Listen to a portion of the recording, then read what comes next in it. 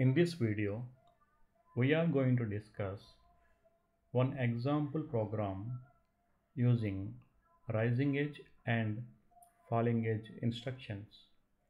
Let's see the program. Write a PLC program to turn on conveyor using a rising edge input X24. A green lamp turns on when conveyor starts.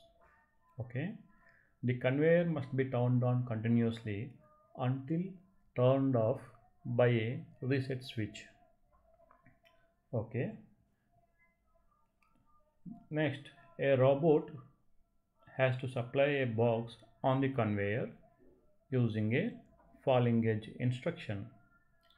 A reset input X21 is used to turn off all the outputs at once. Okay, first we will write the logic for the first paragraph. What is that? We need one rising edge input X24 and we have to turn on a conveyor and a green lamp, and there is a reset. Okay, we will do this.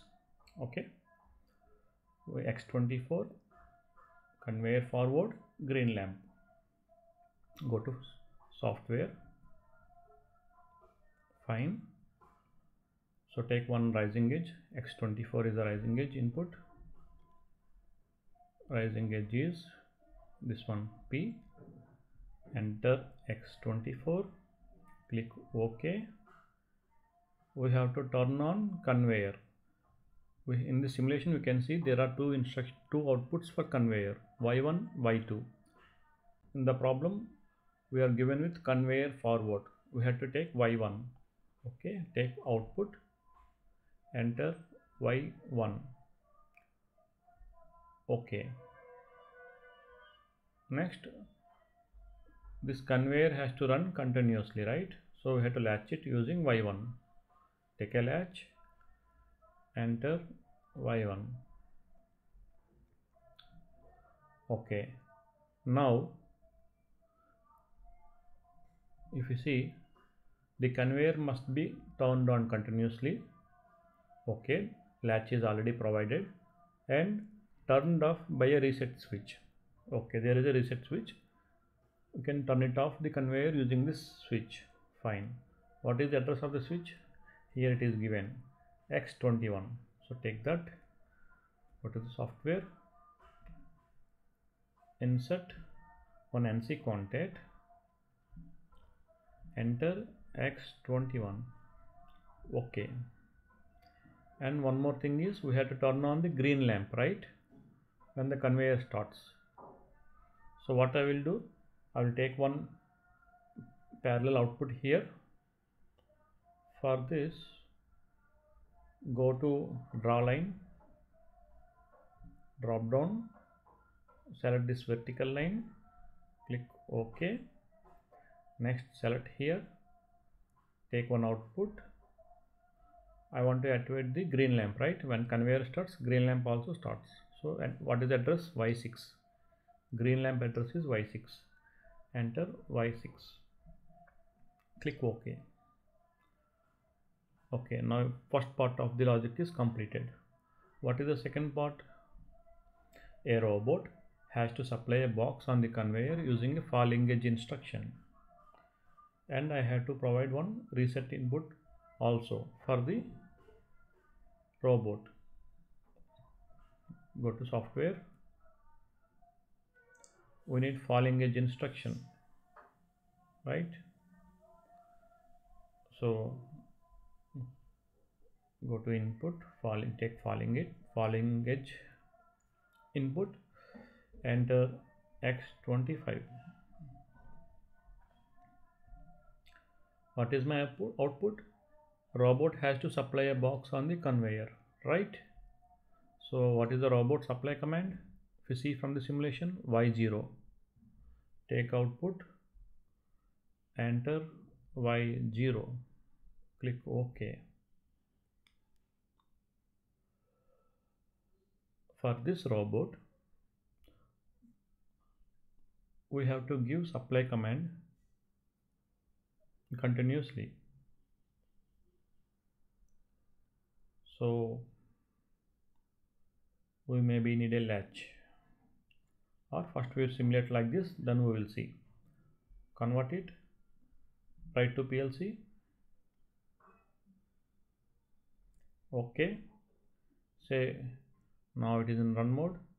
Whenever I activate the X24, conveyor has to rotate in forward direction and the green lamp has to turn on, right? Turn on the switch X24. See, in this animation, this is rotating and you can see this arrow, right? Arrow is this direction. That means conveyor is moving in this direction and green lamp is turned on. Okay, if I activate X21, what will happen? This arrow will be disappear. That means conveyor will be stopped and green lamp will be turned off. See, arrow is disappeared and green lamp turned off. If you want to rotate conveyor again, what we have to do? Make it off and make it on again, because we need a rising edge 0 to 1 signal. Now robot has to give, we have to place a box on the conveyor using the robot. So we given the signal but nothing happened. Okay, so what we have to do? Make a latch. This pulse is not enough duration, so that robot is not supplying any command, any box. So we have to provide a continuous signal. Make a latch with Y0. Okay, convert it and then write to PLC. Okay, so turn on the conveyor. Conveyor is started, green lamp is rotating and it is a falling edge, so it has to signal has to change from on to off in X25. So it is already on, I'm making it off. Robot is supplying the box on the conveyor. Okay, we miss one thing here. We need to provide one reset input such that it will turn off all outputs at once. We already provided one reset input X21 in the first rung. Same thing we had to provide it in the second rung also. So edit ladder, double click here, take NC, enter same number X21 because reset input is common to all outputs. Click convert, write to PLC.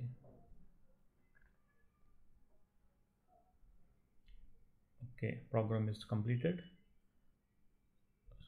X24 on, it is changed from 0 to 1, so conveyor is started, green lamp is turned on.